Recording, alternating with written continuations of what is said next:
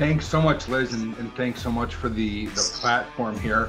So my whole idea behind this and why I want to do this is I want to create more positive conversation, but really dialogue and really questions and answers about regenerative or sustainable organic cannabis growing, and even more interesting to me, converting to that if you're not currently there. I wanted to put together a series of people that I thought were really good at this topic. And so today I brought together three panelists. Two will be joining us shortly. They got held up, but our first panelist will really not need much of an introduction. Ganjier Council Member and Instructor Wendy Kornberg, second generation legacy cultivator, managing Sunnabis. We all know Wendy really well. We've seen her on our videos or met her in person, and certainly someone that can talk in a lot of detail about soil, outdoor soil, and specifically KNF. Our second panelist who will also be joining us momentarily, James Beurer. James has been an organic gardener for many years, but also transitioned to organic gardening from hydroponics. He more recently joined his fiancee Wendy at Sunnabis as farm manager, and he runs the Organic Cultivators website and Facebook group, which is an amazing educational platform. Their mission is to educate consumers, growers, farmers, and general people on the regenerative agricultural systems and shift our food and medicine away from the current model to a positive paradigm saving the planet. And then very excitingly, and here for me, is Tim Hanrahan. Tim is the proprietor for Lovelight Medicinals in Maine, an indoor living soil medical cannabis producer and manufacturer. Tim has been continuously using the same soil for about 12 years with better results each cycle. Recognized as an expert in building and maintaining soil health, Tim is an admin for the Organic Cultivators group, where his website features his soil recipe.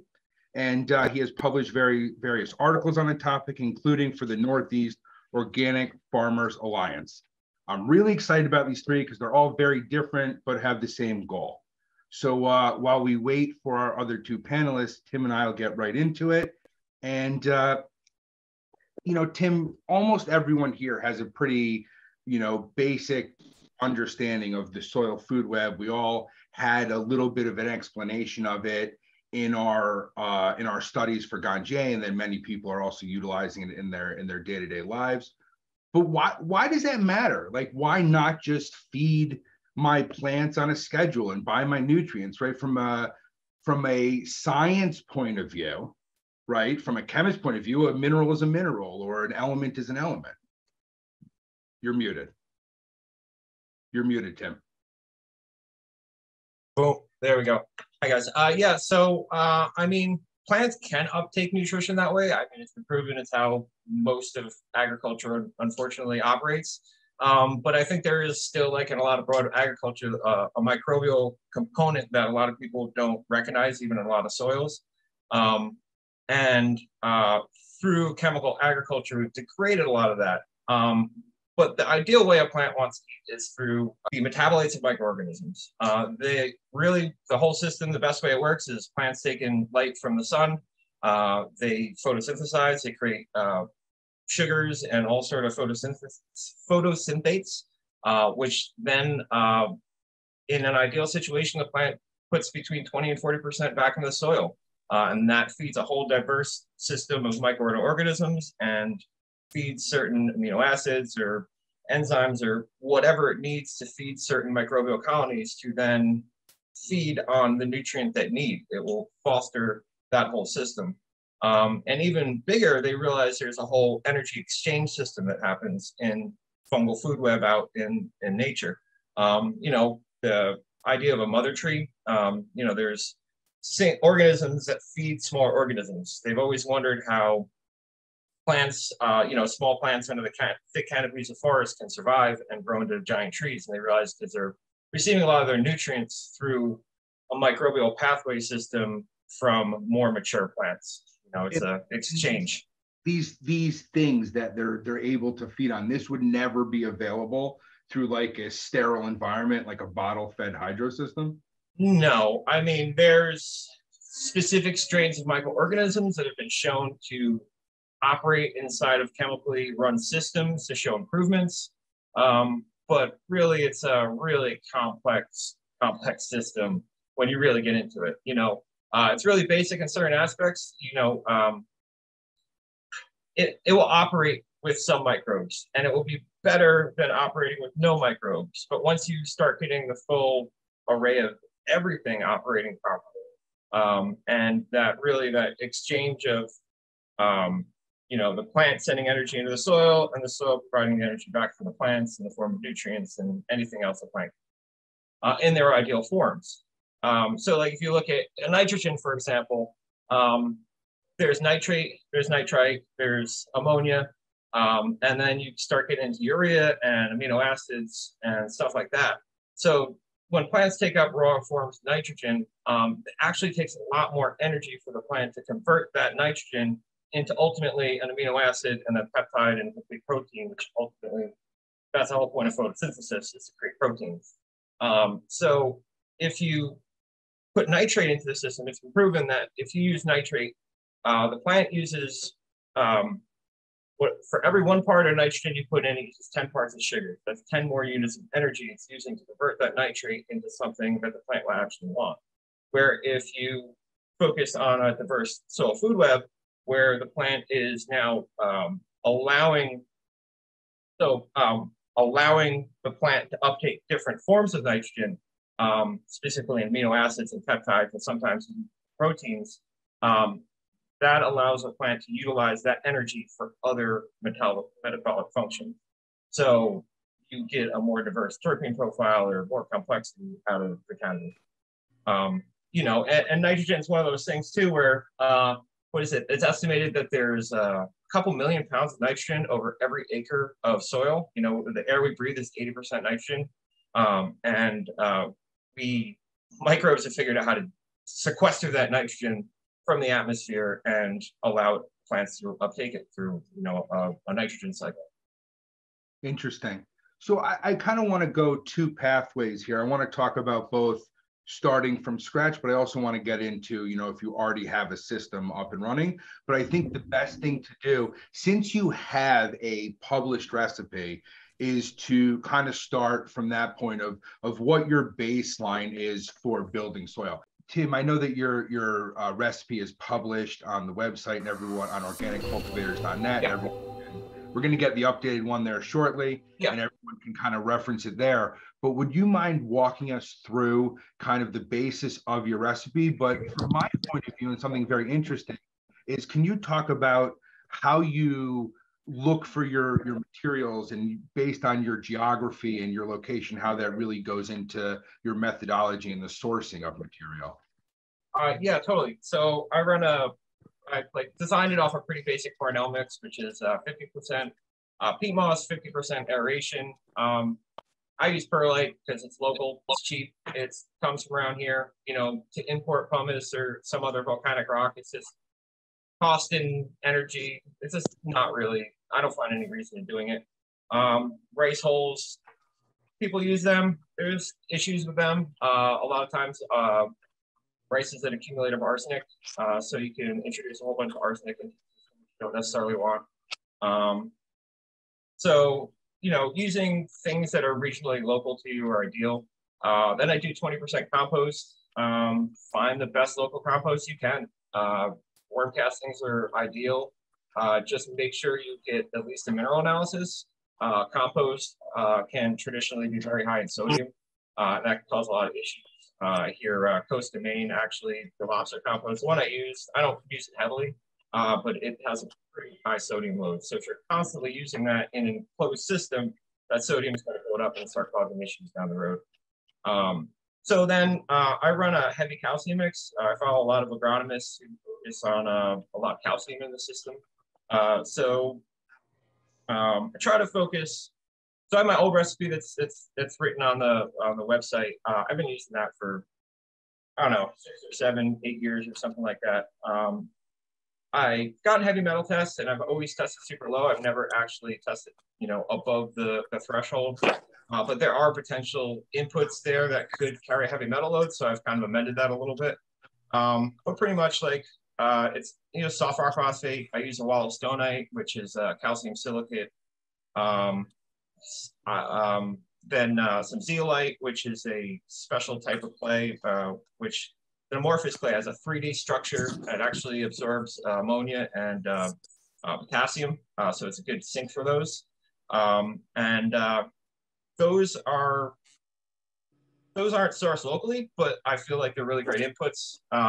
Something that's individual about my mix that's compared to a lot of other mixes is I don't use any carbonates. I don't use any lime, calcium carbonate specifically, or magnesium carbonate, or anything like that. Why not? So traditionally that's used to adjust pH, which pH is just the amount of space available kind of in the soil for nutrition. So you can also adjust pH for calcium and also through silica. So ideally, I'd want more silica in my system than carbonate. Carbonates in soils and in water are a major issue. Specifically for like foliar sprays, if you have carbonates in your water, you need to have it under 50 parts per million of carbonates, or has all sorts of, it binds with everything, it oxidizes minerals, just has a lot of ramifications. So I like to stay away from it. So I've built my soil completely with no carbonates. There's some in shrimp meal and there's some in fishbone meal, but not a lot. Yeah, there. So that actually is, that's a new mix. That's actually a mix that I made. I worked with Luna Whitcomb on. She's actually running that soil right now. I've moved around to mending and doing all my new mixes, but I haven't completely run that soil fresh yet. I haven't had a need to. So this soil mix is going to be on the Organic Cultivators website. Yeah. Shortly, like within the next couple weeks. So you don't like feel, and I can also send it to you if anyone's really curious. Yeah. So I dumped, I took out the rock dust. Excuse me, not the rock dust, the rock phosphate. That's the one I took out. I took out rock phosphate because that tends to have an issue with heavy metals. And also phosphorus is a depleting source. We're going to run out of it in 40 years. So I'm trying to move away from sources that are not just naturally cycling in nature, like fishbone meal and shrimp meal and crustacean meal. Those will naturally cycle in nature. So, it's a waste byproduct of the fishing industry. I don't particularly like to use any byproducts of industrial agriculture, any blood meals, bone meals, feather meals, stuff like that. They just, too many heavy metal issues, ethical issues, they're just not really necessary. There's a lot of fish products out there that are, the fishing industry has whole ethical issues, but it's a waste. It's there. You might as well use it. But yeah, that's the base mix. I use a lot of granite, a lot of basalt, a lot of biochar, some biochar, some dry humates, just to kind of initially create an ideal environment to boost microbial growth. And that's kind of the base mix for like the mineral aspect of it. Because I feel like combining the mineral and microbes is where the real magic happens. There's people who are just mineral people, and there's people who are just like Eileen Ingram, Soil Food Web, microbes do everything. It seems to be in the middle. Microbes are not going to create minerals out of nothing. If your soil is lacking in boron, you need to have that boron, or it's not going to be there. And boron's a highly important mineral for a lot of different processes in the plant, but it's typically deficient in most soils because it just leaches readily. So as far as bringing in microbes, the compost brings in some. Compost brings in great diversity, but I like to bring in a lot of like leaf litter from outside, a lot of different mulches. And let's pump the brakes for 1 second. Oh, sorry. I'll just keep going. Stop me. Thanks. I want to pose a question to you that, you're kind of getting into the answer of, which is interesting. So, I build this soil recipe. It's working well for me. My plants are happy. And there's this concept of living soil, and there's, everything's feeding everything. Am I on autopilot here? Like, how much work really goes into maintenance once your soil recipe is fixed, like is dialed in? I'm not talking about like the first, maybe 2 grows, but once you're really happy with your soil, how much is really I mean, very simple. Like currently, when I harvest a plant, I just chop the plant down. I cut around the root ball with a hori hori just to the size of the pot that I'm going to transplant into. I sprinkle a little bit of amendments on the bottom. I put it in. I put my just plant it in and just put a nice mulch, my amendment layer mixed with compost, and then a mulch on top. And I don't do anything else to the soil for the rest of the cycle. Um, you know, depending on size pots, your full system, amending less more often sometimes is better depending on the size pots. I feel like that's less important once you get that system completely rolling. But you want to, it's a little work getting it going. Like you want to make sure you bring in diversity. You want to make sure you have some worms there. You want to make sure that you visibly see microbial life, springtails and other rove beetles and stuff kind of running around before you can just kind of put it on autopilot. So is that what you mean by you bring in leaf litter and other stuff? Is that getting this kick started? That will get all that stuff in there. Yep. There is a rich microbial diversity on leaves. I was actually reading 2 studies that they just did on leaves. They just did DNA sequencing on all the microbes on leaves and the fungal and bacteria. And they find that a leaf halfway decomposes on the tree before it even hits the ground. And it goes this whole diversity of this wide range of microbial species that pretty much encapsulates a lot of the things that we could want inside of our soil. And, really for me,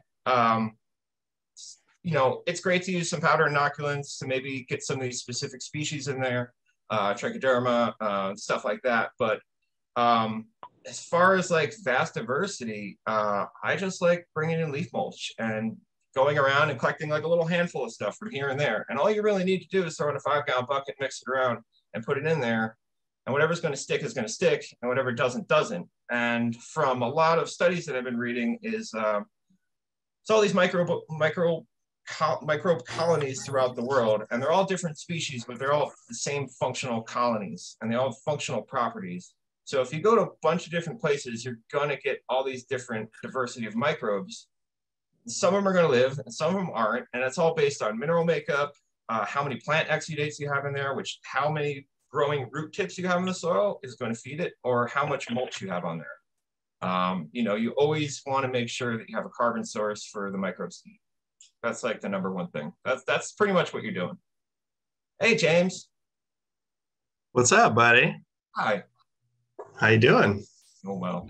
Killing it right now. I'm loving Thanks, everything you're saying. And I love that you keep going on this deep dive that's brought you around to harvest the microbes, the complete diversity of things. Yeah, I love it. Yeah, but that's pretty much the system, and that's pretty much how I think about it. And there's a lot of other things you can do, and run indoor cover crops and not, but that's all. We're gonna get to that. Don't you worry.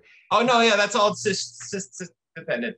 James, one of the things that I love about organic cultivators, and one of the things that really introduced me to you, I actually met James before Wendy because I was interested in organic cultivators, is that you don't preach any one system, right? A system is for the person. So with anything, there's all these, various multiple methodologies.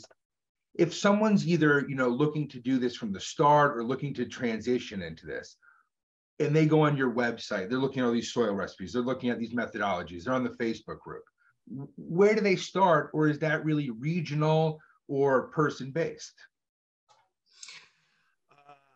Well, so are you talking about somebody who's like a complete novice to growing, or someone who's trying to get into more of a soil approach from something else? Because those are 2 kind of completely different answers. Start with someone that's transitioning, and then we can also talk about a novice. Yeah, I would say probably a good place to start is read Jeff Lowenfeld's books.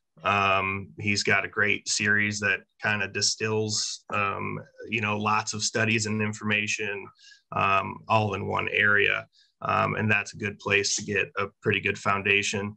And then once you read those books, I would also read Inside Plants, which is, it goes on kind of a deeper dive into the inner workings of plants than Jeff's books do. I haven't read Jeff's new book, but I know it's, it deals with the rhizophagy and everything. The soil recipes on the website, oh, there it is. The soil recipes on the website probably need to be updated. Those are just some random recipes from people. I would say, to start out going in living soil, definitely get in the biggest volume of bed that you can. Tim is definitely more of a mad scientist when it comes to building soil than I am. But if you can't build your own soil, get the best bag soil you can, and you can build it and grow it into something that is a good living soil. And outside of that, like a basic Coots mix is, a decent spot for most people to start and kind of grow from there. Otherwise, yeah, there's a whole drop-down menu in the website that's got a bunch of learning resources. Pick one and go. They're kind of listed in order. There's a reading list. Read as much as you can on there. I still have to read some of the stuff on there, but it's all great stuff. Oh, you're muted, bud. Kush Coach, you got a question? Well, I just kind of wanted to add on to some of that, because I deal with a lot of beginning growers, and a lot of them ask about this. Like, how do we go into, how do we transition from this mainstream way of thinking, especially in a lot of home grows, people are instantly introduced to the bottles. And one thing I start off with is always identify what your environment. Are you growing indoors? Are you growing outdoors? How much space do you have to work with? And start to narrow down, because like James was saying, there's so many different kind of methodologies when it comes to how we approach organic cultivation. And I think kind of looking at your situation, and there was a grower that I followed on Instagram for a while that kind of had this little saying that was situation is boss. So when you kind of look at what you have available to you and what space you have and how you're kind of looking at getting started to grow, it helps beginning growers narrow down what, methodology they want to try and tackle initially. And that always, for me, that started with, starting with an understanding of cannabis, and then having an understanding of just how soil works. That was one of the things that I really loved about the Organic Cultivators group, is because there were so many methodologies offered. It really gave me this overview of, oh, look at all these similarities that these have in common. This must be a very, important piece of, soil biology and cultivating something, on an organic, methodology. I think there's kind of something to say about, step back and look at what you're about to deal with, and then kind of narrow down what is going to work best for you. Because, we can talk about, biology collection, and some people have this incredible opportunity to go out and set traps for, collecting IMO, where some people don't necessarily have that ability. So collecting small amounts and mixing it in that bucket and going that approach, you're almost getting the same end result. It's just a matter of which one's going to suit you best. And that's something that's always kind of served me when I'm talking to people beginning or even looking into transitioning.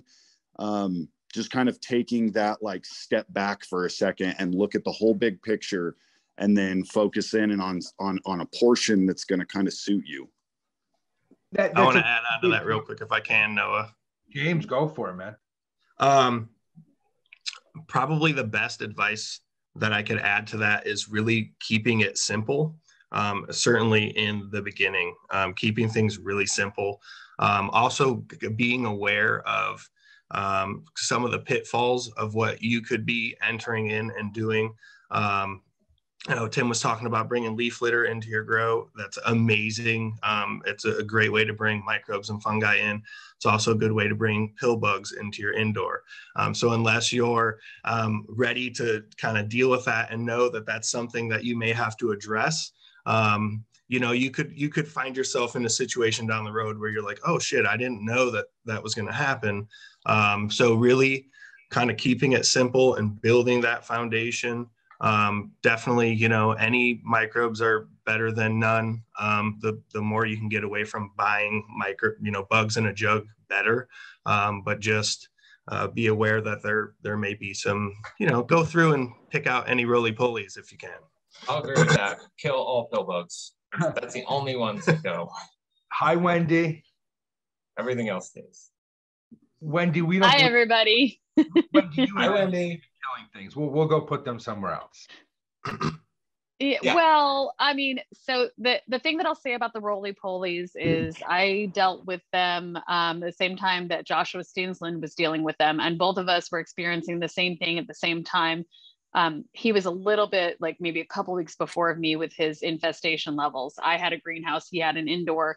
They were flooding literally under the basement door, the garage door into his house. For me, they were just everywhere. It was gnarly. And everything that you found online was like, oh, these are a beneficial bug. Don't worry, they only eat dead material. And both of us were like, no, that is not the case at all.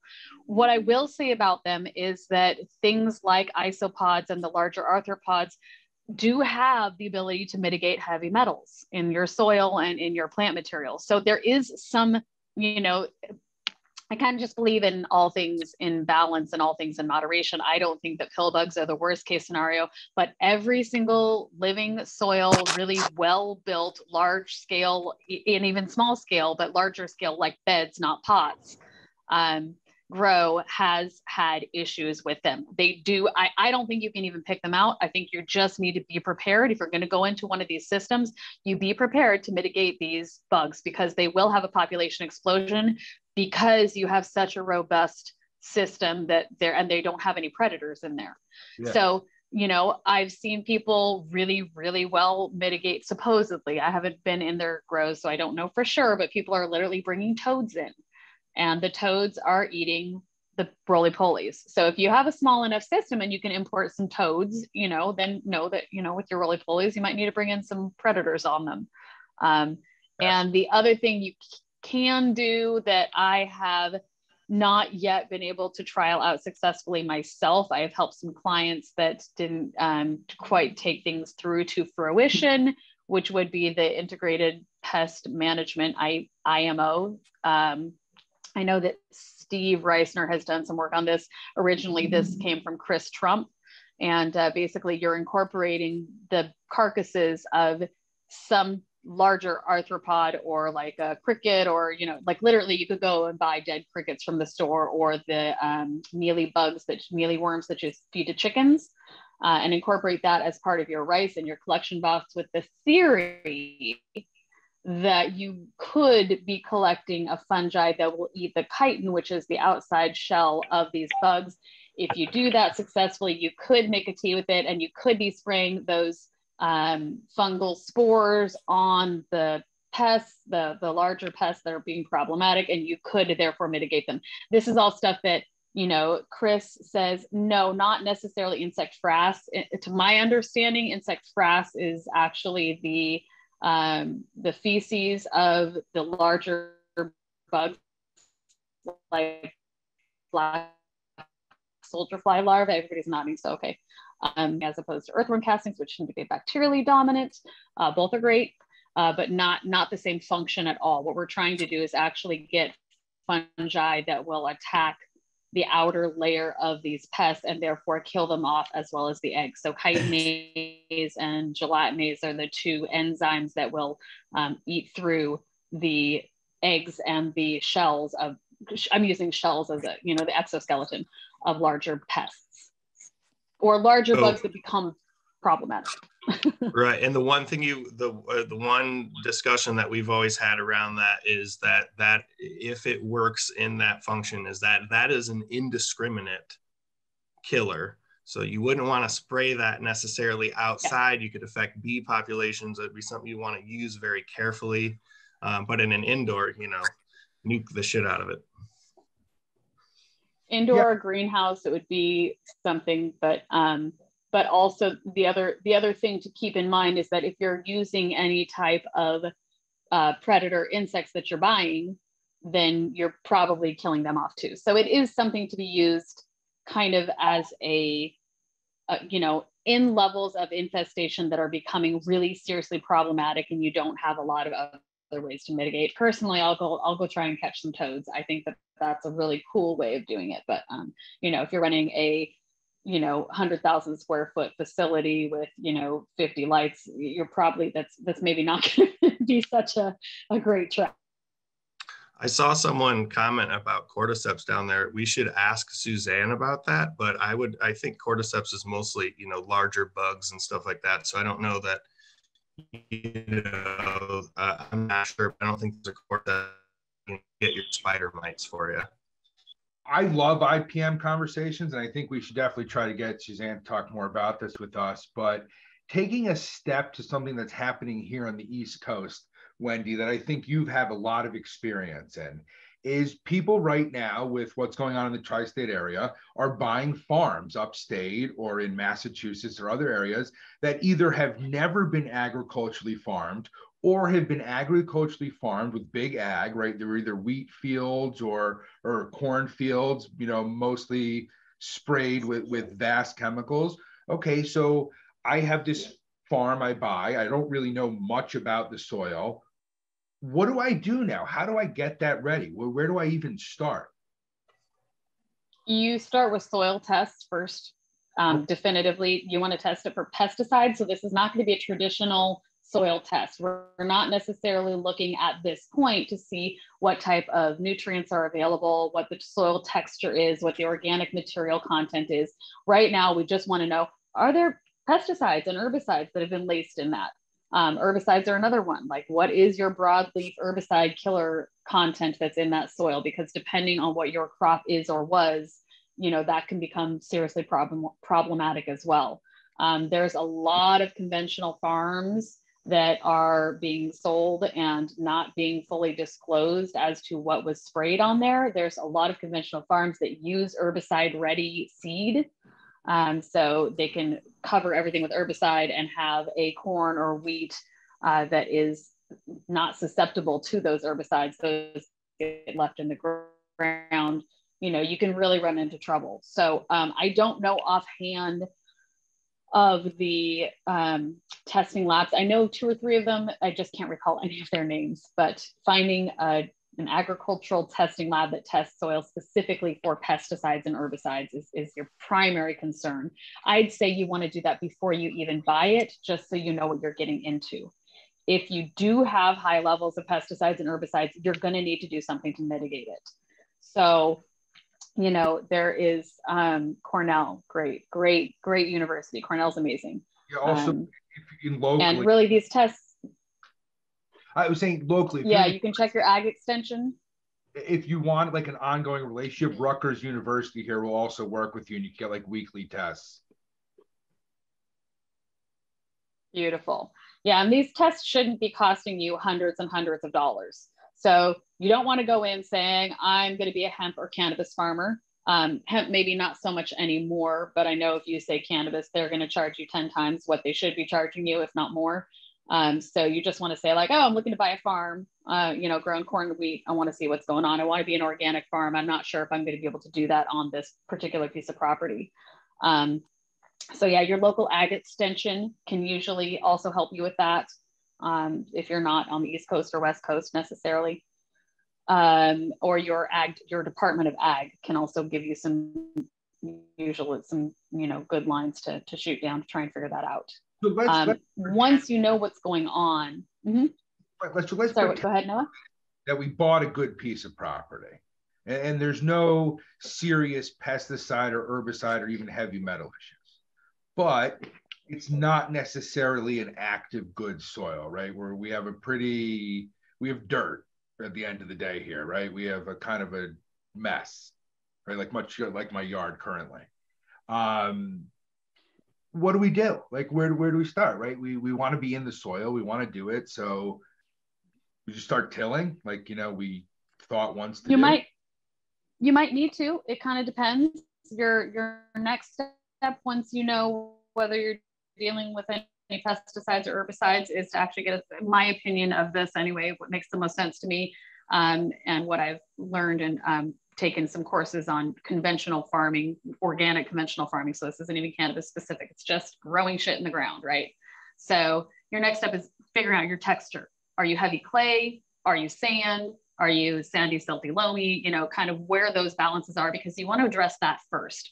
So if you're out and you're like, oh, we have super heavy clay soil, there's not a lot of organic material, we're at like, 2% organic material, or maybe even less. It turns into dust in the summertime. It turns into a, concrete block when it starts to dry out. It turns into a soupy, mucky mess in the winter. You have to address that next. Because it doesn't matter how many nutrients you put on that soil. If it can't absorb it and hold it, you're in a world of just chasing your tail consistently. So a lot of times with heavy clay soil, heavy clay is easier to mitigate than heavy sand. If you have a lot of sand, it means it's very porous, right? So you think about sand at the beach, water drains through it really quickly for the most part. Okay, that means that you need to add stuff to hold on to water and nutrients. Otherwise, everything is just leaching straight down into your bedrock and it's gone. So your plants can't even access it because it's just gone too fast. If you've got heavy clay, you add a lot of organic material, you can add some sand, and you can get a nice deep 6 to 8 inch layer fairly quickly. And I am talking in the scope of, broader terms. I'm not talking about a day or two. Like, your organic matter is going to settle. You're going to have some time, but you'll be able to get a good crop in pretty quickly. If you've got heavy sand, again, I actually have not worked with anybody specifically. I've given kind of pointers and then never heard back.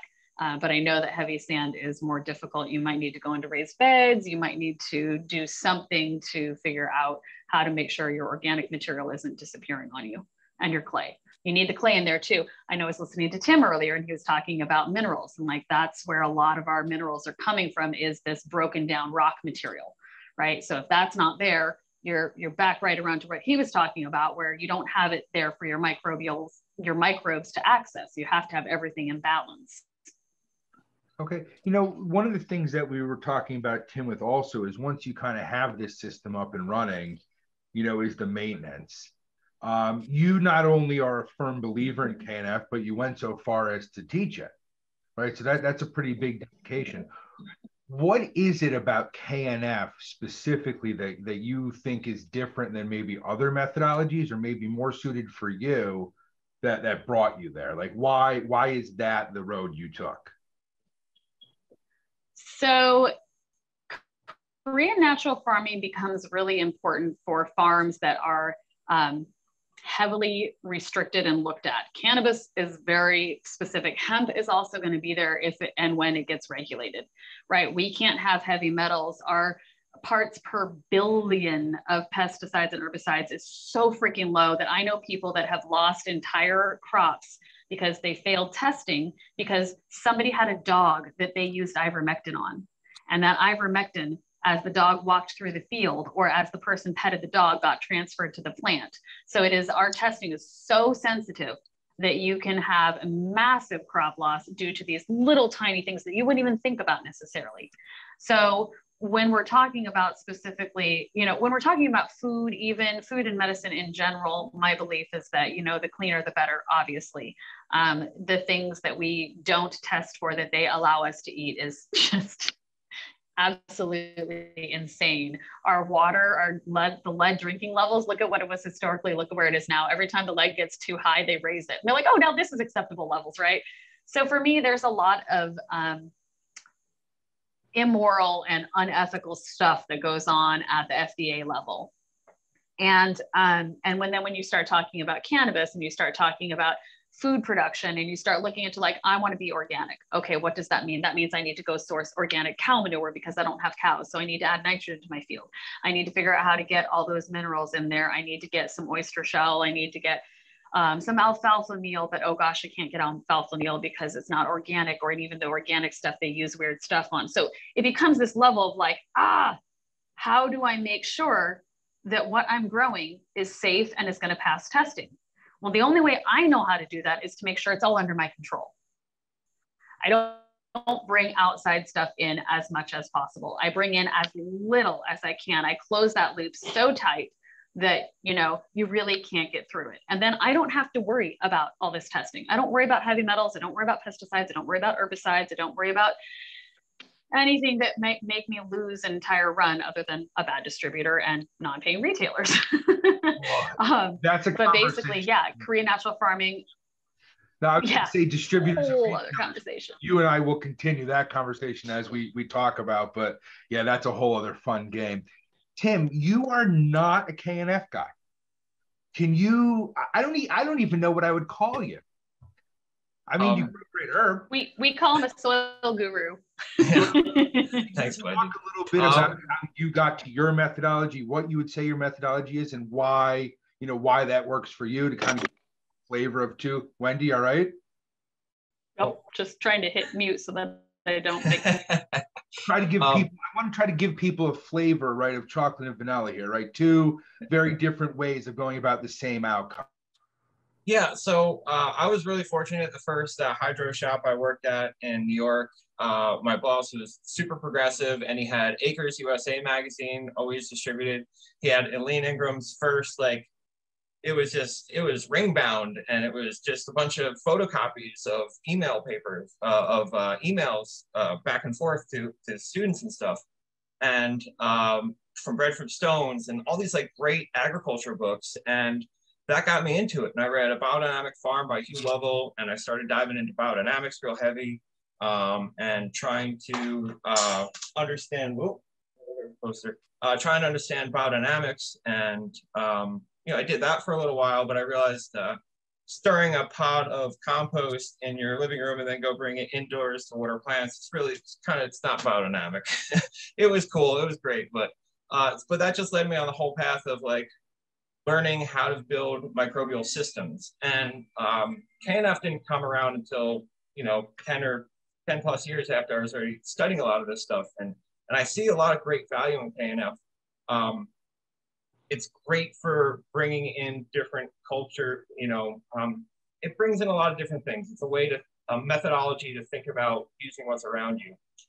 And that's really like a great way of looking at things. I try to do that as much as possible as well. I try to bring as much leaf mulch.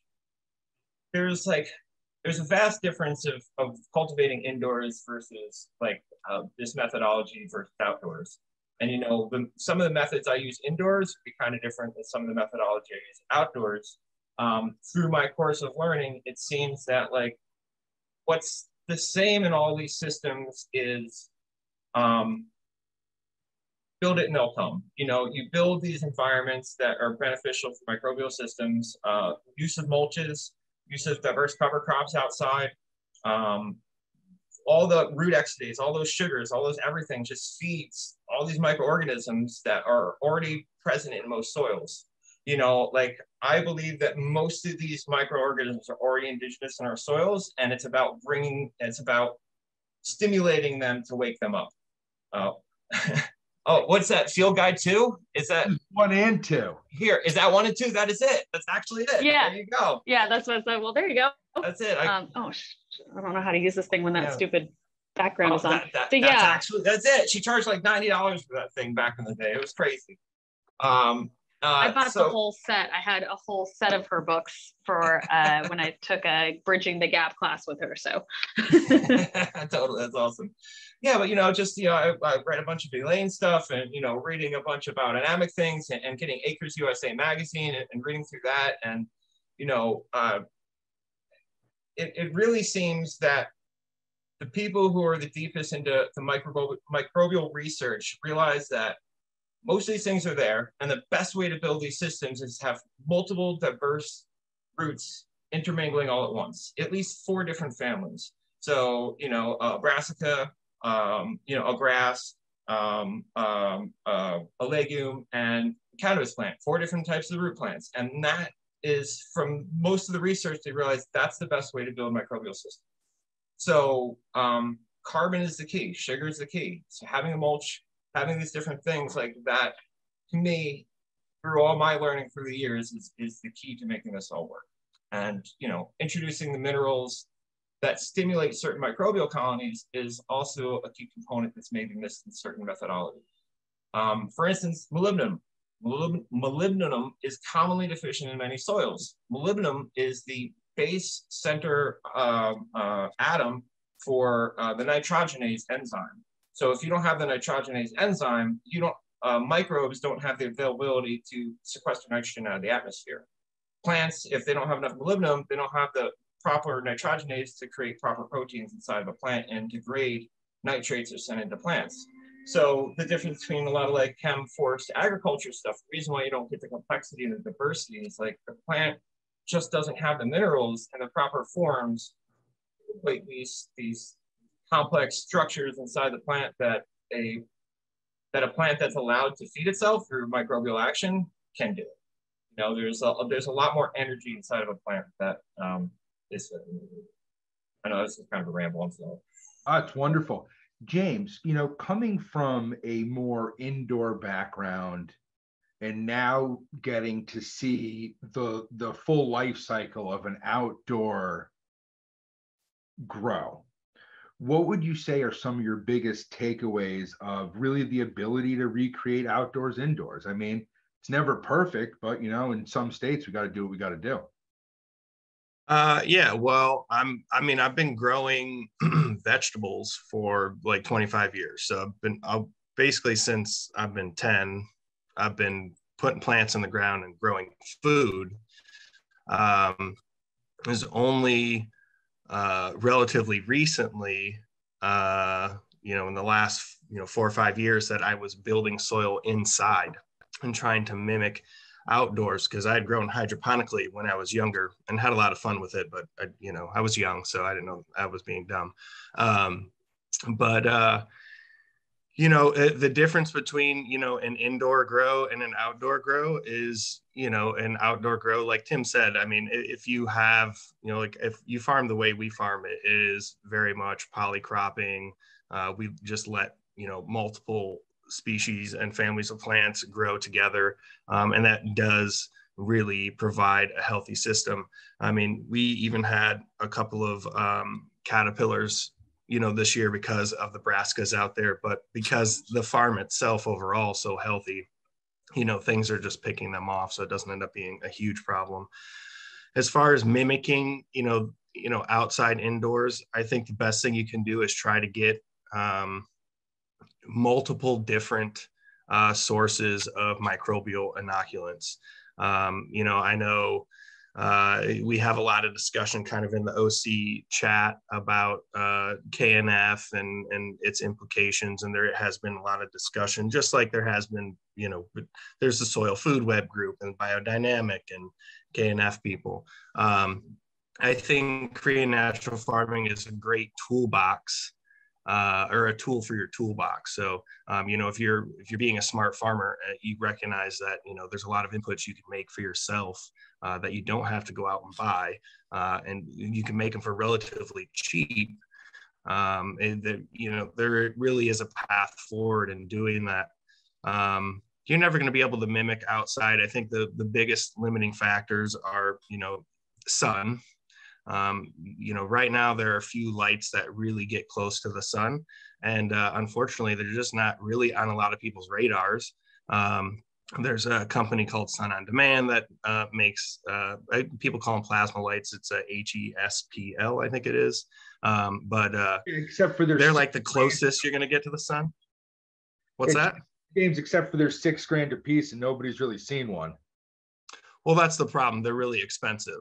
So they're expensive. And then according to Michael Wolf-Siegel, because they emit a radio frequency, if you get too much of them in a grow, so if you have like a commercial operation, you become in violation of FCC rules and guidelines, because you become an interference in other radio signals. So there is some limiting factors there. Like if you want to have a huge commercial grow with the plasma lights, you're going to have to build a giant Faraday cage around everything just to block the radio.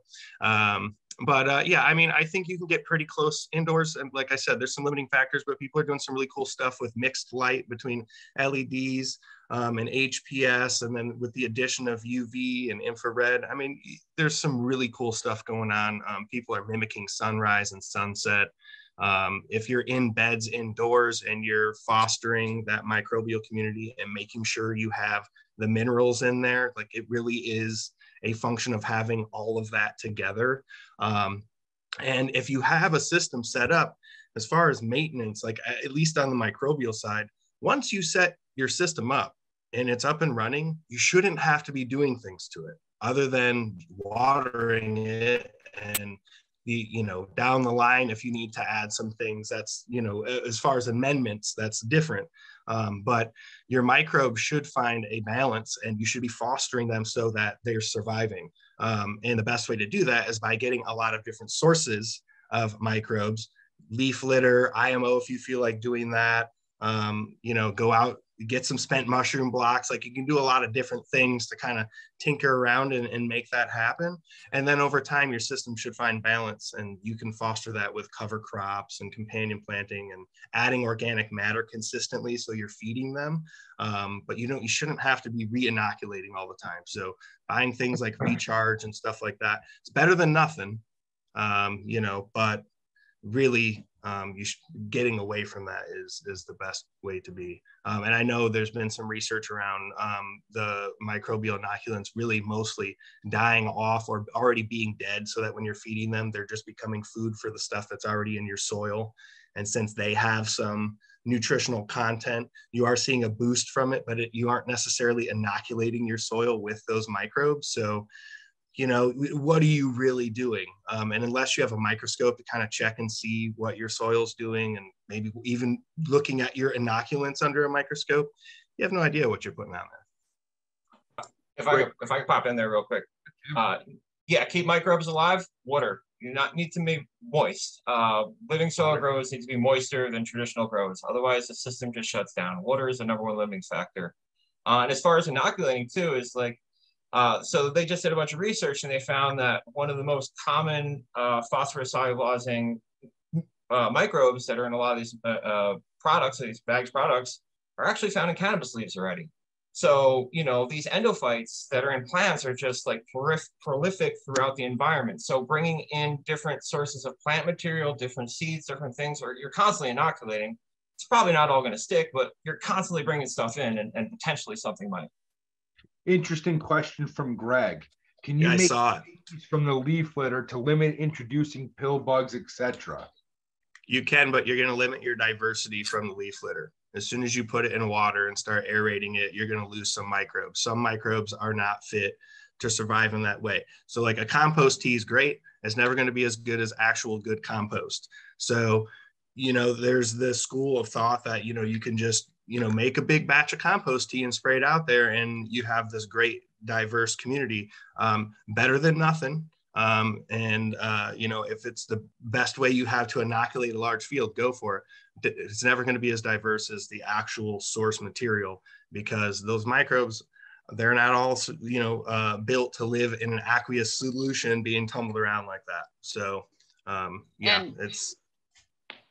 I'll pop in and add in more on that even, which is that Tim actually turned us on to this great YouTube, I think it is, lady named Dr. Christine Jones. She's from Australia, I believe. Yes. Yeah, phenomenal, interesting. Like it's crazy the information they're finding now compared to, even 2 or 3 years ago.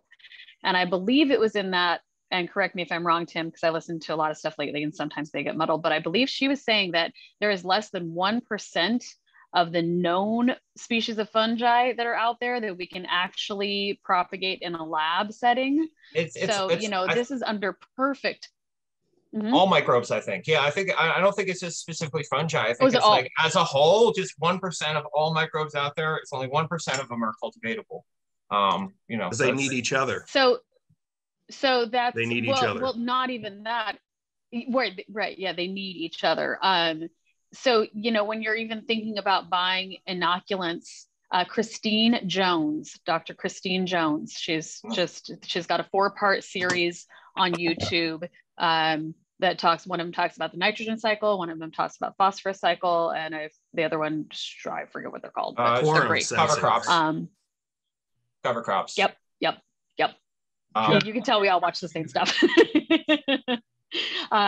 But it gets pretty deep. It gets a bit heady, but it's definitely worth checking out. And there's a lot of science going on right now that's kind of contradicting what we thought before and how we thought things worked. And it really, to me, just comes down to like, we really don't know what's going on in the soil at all.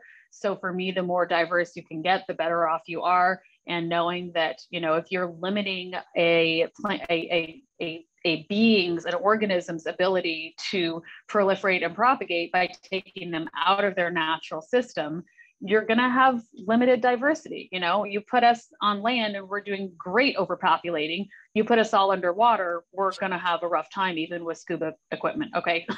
So,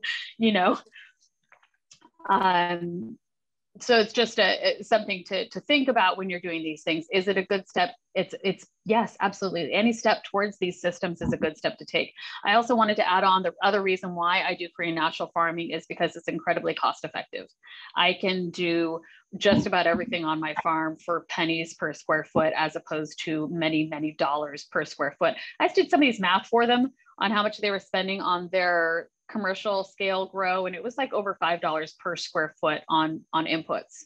And this was a small farmer, and it was that's a whole another discussion. We're going to do a discussion, James and I, one of these days really soon. Tim, will bring you and anybody else in who wants to join us. I think Michael Segal Wolf, Farmer in the Sky, is going to join us on that one, hopefully, on ethical sponsorship and what that means. Great topic because we talked about, Wendy. Okay. Yeah. Definitely, you're putting your name on the product. You're telling us. We have 2 questions as we wrap up. Harry and then Jeff. Hey guys, I was wondering if anyone has played around with or has thought about integrating these home composters into their growing system. There's this one from Lomi and there's this one from Wrinkle. I got the Wrinkle one from Indiegogo.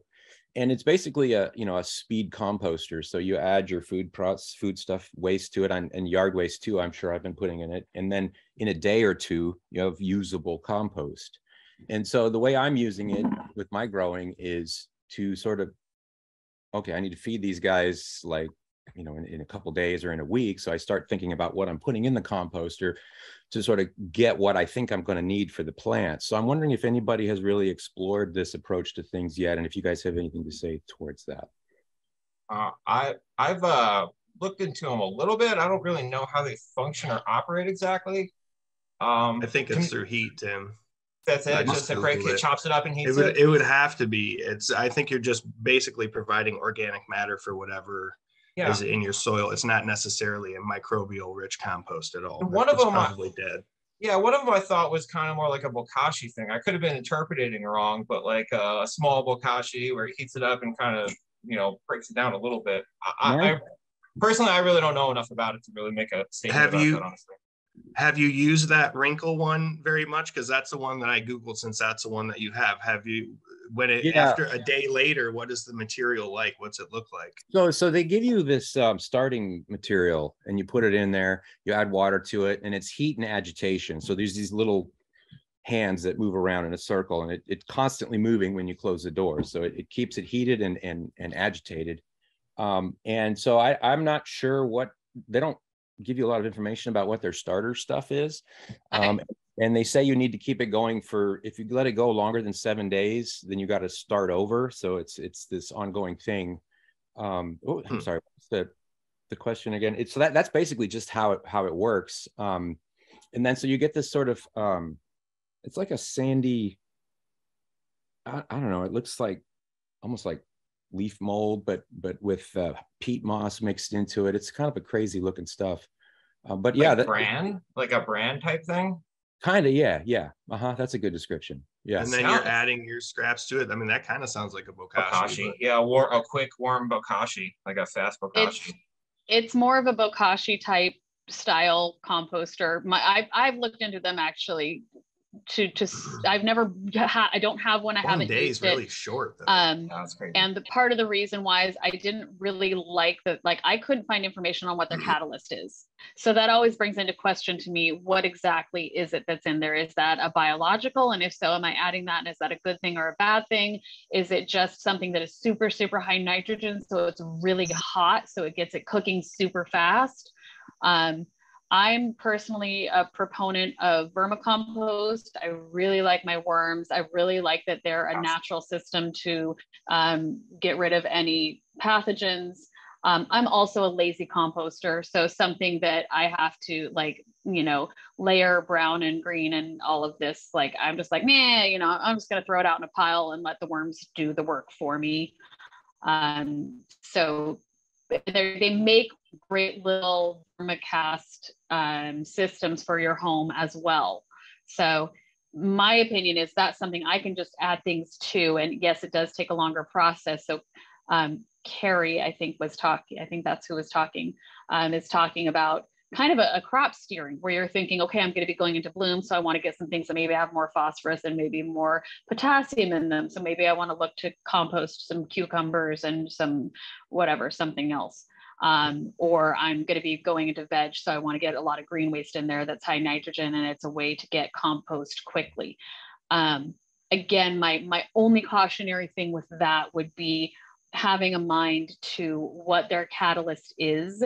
And because even with heat and agitation, it's going to take more than, 2 to 7 days to normally get a full compost. So something's going on in there that I'm hesitant to back until I understood more about it. Look at it under a microscope would be my suggestion. Just add real quick. I'm using it as part of a multi-pronged approach. So I do have worms. Also, I do have a regular compost bin. So I have all these different ways that I can use different stuff. And I'm actually using that stuff, adding it to the worm composting as well. So it gets processed further down the road, and then I can use that later. So I'm just trying to give myself as many options as possible with my growing, I honestly, Carrie, I think you're probably doing more work than you need to. If it's in the soil, the plant is going to use it when it needs it. So this is really a change and a shift in our perspective, going from an NPK system where we literally have junky plants that we are force feeding, and we're saying, we're going to feed you, tons of potassium right now, and I'm going to feed you tons of nitrogen right now, and now I'm going to force feed you a bunch of minerals. And a lot of that's because we're in these inert soilless systems that don't hold things. So we have to keep going, and we have to force feed our plants, and our plants are literally hooked to an IV, and they're just little junkies, and they're hard to get off of that, right? But if you have soil that is real soil, it's got biology, it's active, it's got enough volume, which is apparently about 60 gallons of soil is what you need to have a system that's kind of functional on its own. And this is just through some testing that a guy named Scott did a while ago. I don't know if anybody's done anything on it recently, but more volume, easier. Yeah. So more volume is an easier system to have be self-sustaining, right? So if you have all of that in the soil, and what the plant does is it says, oh, there's tons of nitrogen, I got all my phosphorus, I got all my potassium, I have all my micronutrients, my trace metals, everything's there. So now when I need it, I can get it, instead of saying like, I'm going to force this on you now. So even when you're doing all of this composting, you're maybe kind of trying to crop steer with your compost, but I don't know that you really need to do that. I think that if you're doing this system and then you've got regular compost and you got your vermicompost, as long as you're, replenishing that every cycle, or maybe even twice a cycle if you want to top dress, I think that is more than enough. I don't think that you need to go that extra step of having this little machine, unless it's something you enjoy. If it's something you love doing and it brings you joy to see that turn into this, grainy stuff in 7 days, then I say go for it. I don't think you're doing any harm. You're just maybe doing more work than you need to. Yeah. Well, I definitely, I've internalized your least amount of work in the garden as it needs to make it healthy thing. And I'm definitely trying not to do that, but it's, when you have your food waste and you're processing it, most of this stuff is actually going to go into the rest of the garden, which is going to make the compost that's actually going to be a part of the cannabis situation. So this is all about building the system. Like I'm trying to do a regenerative garden in my Southern California backyard, basically, so that it all feeds into this healthy system. And this is just another facet of that. So I just thought, Yay. yeah. Yeah, bud. Close those loops. I love it. That's awesome. Great question. Great answer. Jeff, and then Taylor will get you. Oh, cool. Okay, so real quick, Carrie, maybe in the future, instead of using their catalyst, seek out a KNF or JDAM method where you can create your own catalyst that you kind of know where that's coming from, and then put that into your machine and see if that works, you know, better. And at least you know what is accelerating the decomposition inside that machine instead of just using something that they give you. Because as gardeners, especially within this group, we all have essentially come to the conclusion that that's essentially a bokashi. So I think you could make your own labs, and you know, you might be able to add your own composting agent in there and accelerate that. But I kind of had two questions. My first question was kind of going to like cleaning up leaf litter. Wendy, do you think if you were to like gather up leaf litter, bring it home, put it in a box, and do like your own IMO collection, you know, using a rice trap on top of that, do you think just moving it out of its location, you would lose a lot of beneficial? Would there be any like use to doing that, cleaning it up like that? And then my second question, I guess, is tough because I deal with, like, when I was setting up my greenhouse this year, where I'm at in a residential area, I had to get through about 18 inches of like construction fill dirt. So it's absolutely trash dirt. It's almost something like I had to dig down and just get down to the clay before I could really start with working anything. Is there a way to approach remediating that? Or is it just kind of like, let's get it out? Yeah. Okay. So first off, with the removal of leaf litter, if you have leaf litter that you're trying to remove, you know, you can make a leaf mold bin, if you will. You're going to have limited diversity in there because you're limiting what you're bringing in, right? You don't have that layer of soil that's already decomposed things. You're also generally using, like, most of the time, we're not going out and getting leaf litter from our native forests that haven't been touched. I have done that in the past. Like, that is something that we used to use to mulch the cannabis with, but it's because it was convenient and I wasn't hiking bales of hay 2 miles up the hill on my back to my gorilla grow, right? So it was use what's around you. That being said, when we remove leaf litter from our native forest, we are doing damage to our forests. So I tend to really take a hard line on that now, where I don't recommend doing that. If you can avoid it, avoid it. That's kind of why these boxes of rice, this KNF technique is good, because we can capture some of that diversity. There is debate, of course, on how much we're getting, and I am not a mycologist, nor am I a microbiologist, so I don't know what I'm collecting in there. I do know that my soil has increased in its health exponentially since I started doing KNF. I do know that I use way less fertilizer than I've ever used from doing KNF. I do know that I see things that I can't identify, but again, I'm not, you know, a mycologist. And I do know that I am sending pictures to my friends who are mycologists and having these discussions with them. And, you know, there's debate. Are we collecting endomycorrhizal species or not? Are we collecting, you know, this, that, or the other one?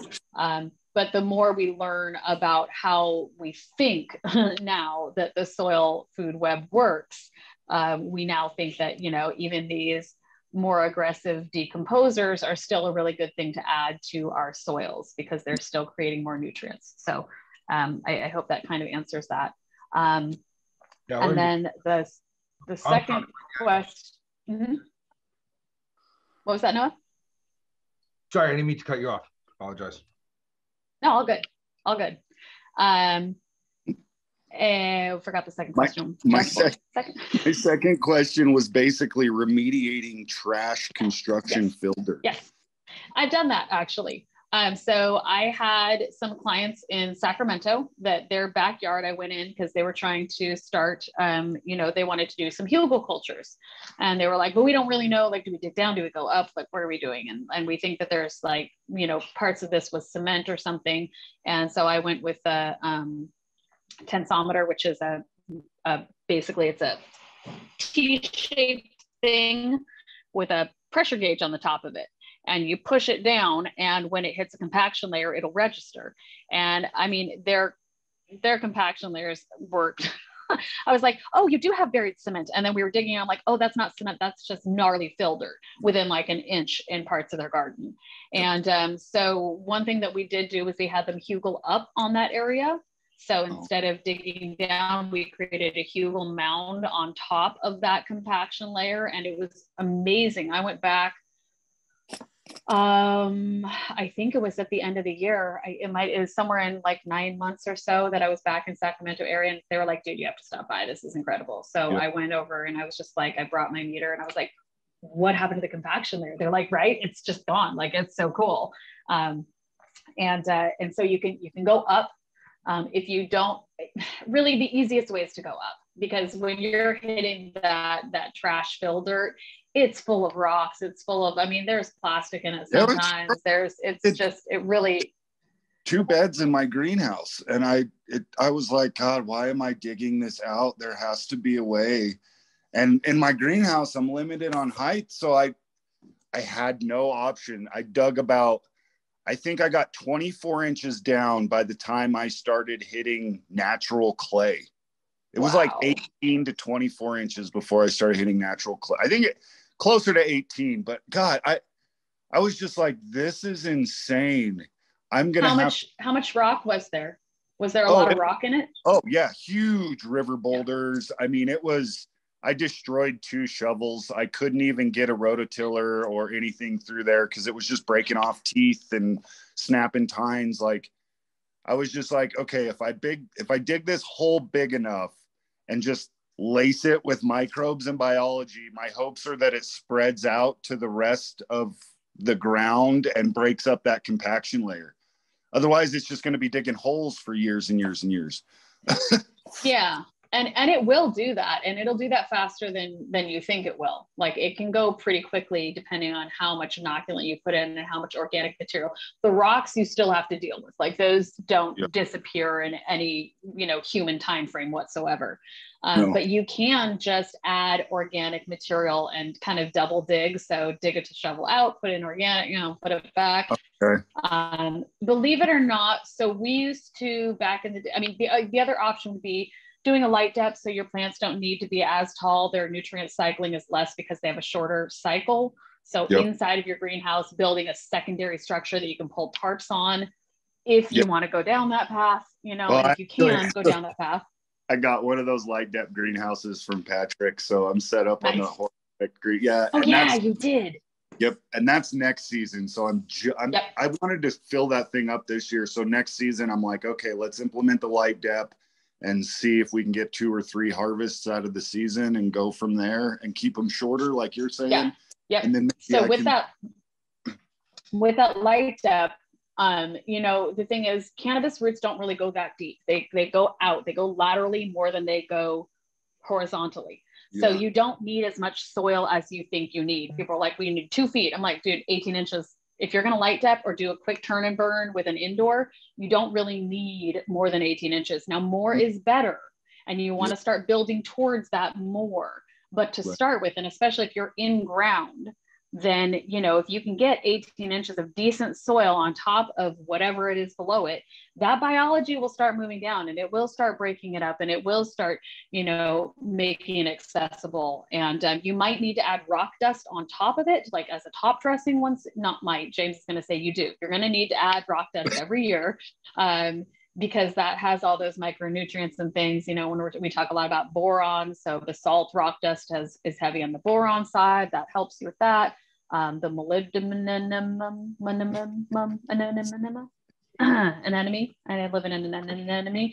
Yeah, molybdenum that Tim was mentioning, I believe is in some really good, some different rock dust. So like if you can get a few different types of rock dust, glacial rock dust, azomite is a rock dust. Wallenite is a new one that kind of people have been talking about a lot. Basalt, granite, for me, the more diverse you can get and the less of it you can use, that means the less impact we're having, because most of these rock dusts are coming from mining processes, which, again, we're kind of we're taking our human systems and trying to make them as least impactful as possible with the knowledge that it's impossible to have no impact. Okay. Right. We're running time, so we have one quick question from Taylor, and then I will get you guys out of here. Apologize for the running over here. Yeah, no worries. I'll be quick. I was just wondering if you had any wild crafting tips that targeted beneficial nematodes. It's a hole in the research that I've been doing. I've been looking to get to wild craft them. Or if you have any thoughts on if that's even a good route to do. What type of nematodes are you trying to wildcraft? Omnivorous, I assume, or bacterial and fungal, or what? A little bit of everything. I like the way I'm kind of looking at this, building the soil. I have techniques that I can target anaerobes, I can target aerobes and saprophytes and things like that. And as I look at the entire soil community, the only techniques I find that target any type of beneficial nematodes at all would be like a waxworm kind of lab-based media tech. I haven't seen much about wild crafting something that maybe targets a beneficial nematode of any sort, to be honest. I don't think there's a lot of information out there. I agree. I think there is a hole in that research. What I would say is thinking at it from a very common sense perspective. If you feed it, they will come. So if you want fungal feeders, get fungal diversity and fungal dominance. If you want bacterial feeders, get bacterial dominance. And bring some in. So either purchasing some and getting them rolling in their own life cycle, and then just scope it out and see if you can keep it rolling. I think that we've bought nematodes a few times in the past, and I still find omnivorous ones in my compost pile now and then. Not, of course, at the extent when I put them in there, but which I thought the sponge was bad, so I threw it away. Well, if you are going out and getting some scoops of forest soil or some, leaf litter every now and then, you're collecting those. And if you're getting that on your soil, then those are going to propagate out. And as long as they have food, you should be getting those in your soil. And if you have a microscope, which if you don't have a microscope, get a microscope. It's a great investment for anyone who's doing this. You'll know what's actually in your soil. So you can see those changes over time. Yeah. As a note for the nematodes, I run, indoor soils, and I, bring in compost and some diversity from outside. But when I was at the OC conference, John Duke looked at it under a microscope and found 4 nematodes in one slide initial, like the first pull. So he's like, that's pretty impressive. Just as a note of an indoor system, how prevalent they can be and how easily they can be brought in, I guess. Okay. And I'll jump in on that and say that my clients in Colorado, you could not get a sample of their soil without finding nematodes in it. There was so many nematodes. It was absolutely phenomenal. They're a Korean natural farming facility, and they didn't, I don't believe, actually, no, I'm sure they did not bring in nematodes at that point, and we found them everywhere. Yeah, they're all over here. It's really cool. Yeah. Real quick note, one more about rebuilding the construction soil, the backfill. So bringing in organic matter is great. That organic matter typically from estimations like compost only lasts in the soil roughly 5 to 7 years. So the best way to bring carbon into the soil is through root exudates. And so getting diverse cover crops on there as soon as possible for as long as possible, like from Dr. Jones, that was her whole thing. Her 11.5, 12 hours of things, that was the summation of it all, is get massive amounts of multi-species roots growing in there, and everything happens. The most productive farms that don't use any inputs, that have twice the production of their neighbor chemical farms, are farms that just have multi-species diversity, cover crops. And so, you can use cover crops that mine cover crops, deep roots that break up. It's all that sugar. It's that root exudates. Grasses do a good job of it. Photosynthesis. Yeah. Wendy, James, and Tim, thank you guys so much for doing this for me. I really appreciate your time. I know you guys are all super busy. James, Wendy, I know you guys are right towards the end of harvest. Tim, I mean, you have so many crops a year. We don't even know where you're at. I really appreciate it. And everyone, thank you for listening and fancying us. Thank you.